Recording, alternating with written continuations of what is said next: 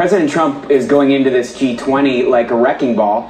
He bashed a number of our allies. He bashed the leader of Japan. He bashed Merkel, the leader of Germany, but he says nothing negative about Putin. So it should make you worry about what's going to happen in his meeting with Putin. He hasn't met with Putin since the Mueller report came out. The Mueller report, of course, had lots more details on how Russia interfered in our election. The president has been really soft on that. In fact, just recently he said he would still look at information opposition research that came from a foreign country. He wouldn't call the FBI. Is he going to call out Putin? And is he going to warn Putin not to interfere in our election again? We should all hope, Democrats and Republicans, that he's going to do that and he's going to be much tougher on Russia. Another thing that's important about this meeting with Putin is we now are in a very tense situation with Iran. Who is one of Iran's biggest backers? It's Russia. Is President Trump going to say to Putin, you need to press on Iran to back off, to de-escalate, and to go back to